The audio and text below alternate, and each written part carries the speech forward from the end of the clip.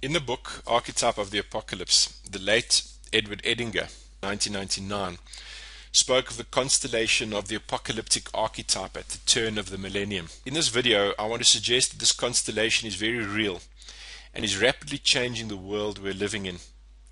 I suggest the proliferation of ideas, images and events across a wide spectrum of society, which may arguably be termed apocalyptic in character, are synchronistically linked, and conclude with some thoughts on the implication of the constellation of the apocalyptic archetype in our time. The period which I've investigated is 1995 to 2012. The four areas that we will look at in this video are popular culture, world events, formal discourse, and the imaginal field, all in order to illuminate the question, where is this going? So starting first with apocalypse in the arts, the period in question, 1995 to the present, has seen close to 100 English language cinematic releases dealing with the apocalyptic theme. A few of the more notable worth mentioning are Deep Impact and Armageddon, released almost simultaneously in 1998, AI, Knowing, The Day After Tomorrow, The Matrix, The Road, The Book of Eli, Terminator Salvation, I Am Legend, and Wall-E. During the same time, we've seen over 30 television series including Jericho, Survivors, and The Poison Sky. Over 90 English language books published, including How to Survive a Robot Uprising, The Great Winter Trilogy, Mother of Storms, The Passage, and Pandemia. And during the period, over 50 computer games released onto the market dealing with the apocalypse and the associated dystopian theme. Moving now to the area of apocalyptic premonitions and predictions. The end of days and the parousia, which is the second coming of Christ, was calculated by James Ussher, 1581 to 1656, Anglican Archbishop of Ireland, to occur on the 23rd of October 1996. And this was later confirmed by Sir Isaac Newton, using mathematics and astronomy to verify Ussher's dating. As the world approached the year 2000, millennial fascination took on a strong apocalyptic overtone, with numerous Christian sects predicting the second coming of Christ and the fulfillment of the prophecies in Revelations. Notable are Waco and the Branch Davidians, where 80 people died in a botched government raid in 1993. Now, even though this falls slightly before the period we're speaking about, it does bear mentioning. The Heaven's Gate cult and the collective suicide of 39 of their members in 1997. Added to the religious fervor of the occasion was the belief in the possibility of disaster, more firmly rooted in secular beliefs, in the form of the Y2K bug. This anticipated the collapse of the vast computerized systems controlling our financial and essential services, being unable to make the date change from 1999 to 2000. The period saw fascination with Nostradamus interpreted by many as predicting an apocalyptic war as occurring in July 1999.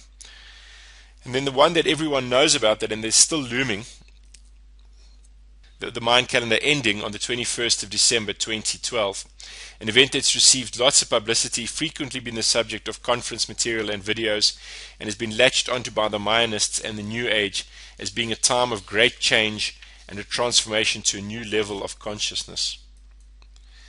Then last, but by no means least, I'd like to mention a prediction from the venerated master himself. Carl Gustav Jung is reported by Marie-Louise von Franz to have made a deathbed prediction of the apocalypse as occurring 50 years from his death.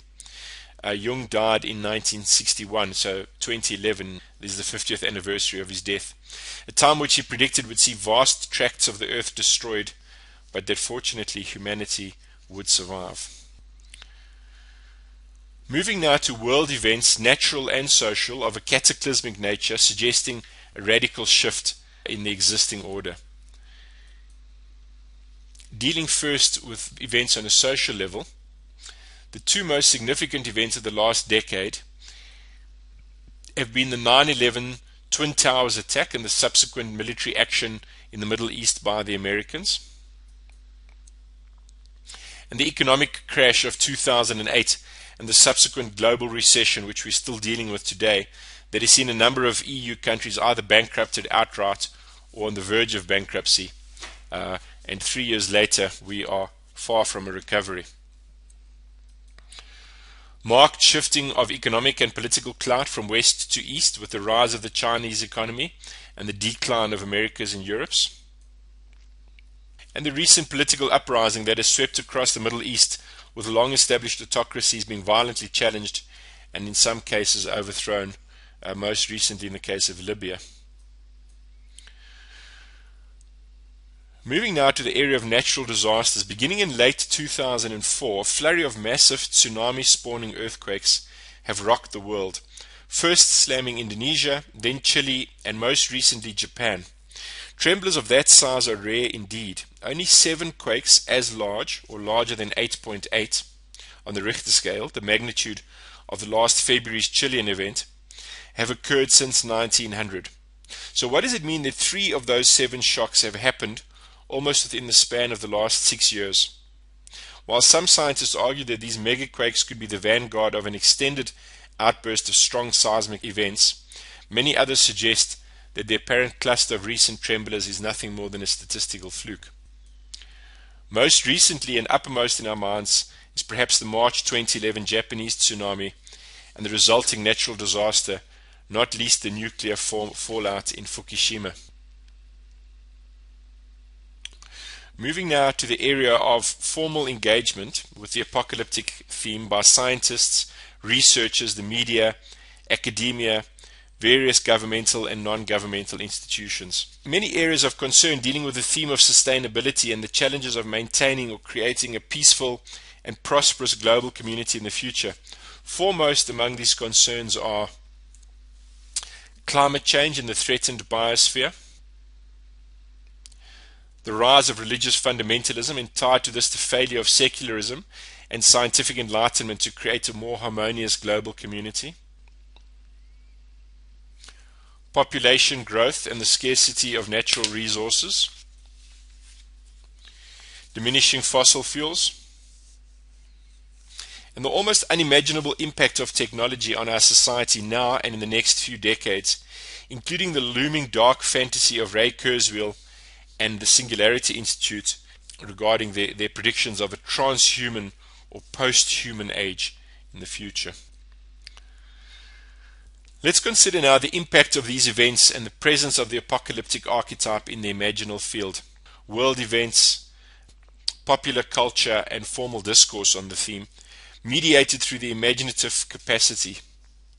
It is this last area that I want to focus on, where the experience of synchronicity, meaning-making, and a shifting symbolic axis is most experienced and becomes real, at least in terms of the imaginal and the symbolic. We can hardly overestimate the effects of the media in all its forms. The almost constant and ubiquitous flow of imagery and information through the TV, the web, social media, and mobile devices. The level of access that this gives us to images of disasters and events as they unfold, and the constant information feed that accompanies this imagery, the feed from social media, and the discussions that ensue on forums, Facebook, Twitter, and blogs, has changed the way these events affect us. Who can ever forget the images of the American Airlines planes flying into the Twin Towers, or the footage from Thailand of the awesome devastation of the 2004 Sumatra Adman earthquake and the Indian Ocean tsunamis? No longer can we ask for whom the bell tolls, for most assuredly it tolls for us. I'd like to consider the inversion of the utopian idea of the 20th century that information technology systems would create more free time and lighten the workload of the workforce. The inversion of the utopian idea of the 20th century that information technology systems would create more free time and lighten the workload of the workforce. The inhuman levels of information we're now being asked to process on a daily level. The constant shifting of our knowledge base, which never allows us to settle in any paradigm for longer than it takes to receive a text message or log on to the web. The question I think we need to ask ourselves is, are these machines working for us, or are we working for them? All of which contribute to an acute level of anxiety about the current state of world affairs and grave concerns about the future and sustainability of the economic, political, and social systems that we've lived in up to this time. Why has the apocalyptic fascination reached such a crescendo in the last 15 years? What is the synchronicity pointing towards? Firstly, the awareness that the collective psyche of the traditional first world and its satellites is in a fragile state. That the term apocalyptic time may not be entirely inappropriate, and certainly on a personal level has been a reality for millions already in the last decade.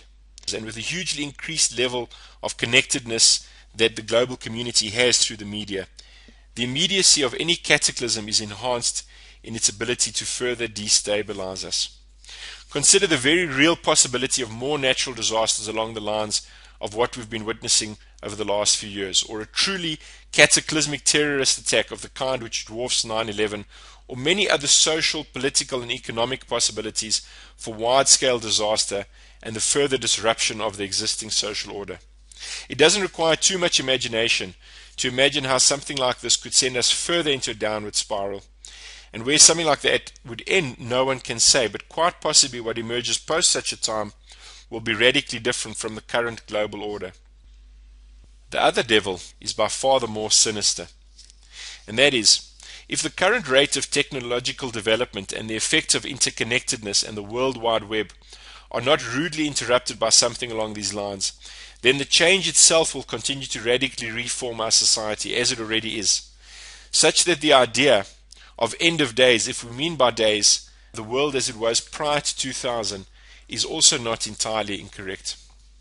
The question is, what kind of future will our children inherit? Well, for one, it will bear scant resemblance to the world our parents lived in, and in a sense will be far less human.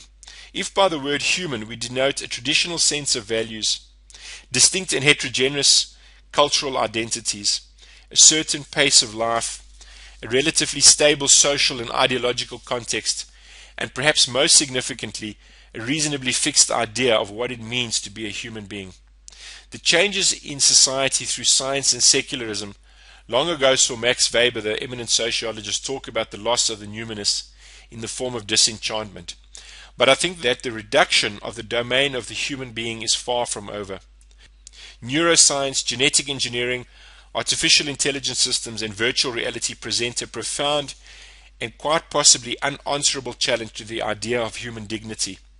Now, possibly one could say that the human being stopped being something special a long time ago, that a man-centered view of the universe is archaic and went out with Copernicus and Darwin. Nevertheless, we are now reaping the bitter fruit of these advances in scientific thinking and the increasing domain of the objective encroaching on our subjective existence. The highest aspiration we currently have and to which we strive, despite the inconvenience of the unconscious and unplanned interruptions in our schedule, is a materialist utopia. For those that happen to see it, this was brilliantly portrayed in the movie Limitless. In the movie, the protagonist, Eddie Mora, takes a tablet, NZT-47, which hugely enhances his neurological function. By taking this tablet, he transcends his human frailty and becomes the man we all aspire to be today. He's able to function with sufficient speed and competence to truly belong in the coming digital age. And this movie, I think, is a true reflection of the spirit of our time. The idea of soul and human dignity is on its way out. It's a province of old men who can no longer keep pace. But the true dream is total immersion in the materialist utopia being promised by the technologists. The question, though, is just how far down the rabbit hole will we descend? Well, if one places any stock in the futurists, quite possibly further down than any of us ever imagined. Maybe far enough down so that the spark of what we call the human spirit may well be extinguished to make room for the next evolutionary wave. I want to echo Zizek here and say we need to highlight this radical change and not fall victim to its renormalization, allowing it to pass unchallenged and unconsidered into our future accepted and unconscious ideology. I don't think the question is any longer about the possibility of re-enchantment. I would suggest rather it is about whether the basis of our humanity, the way we define ourselves, and the established symbolic order will survive much into the 21st century. And that, I think, is the true apocalypse we face.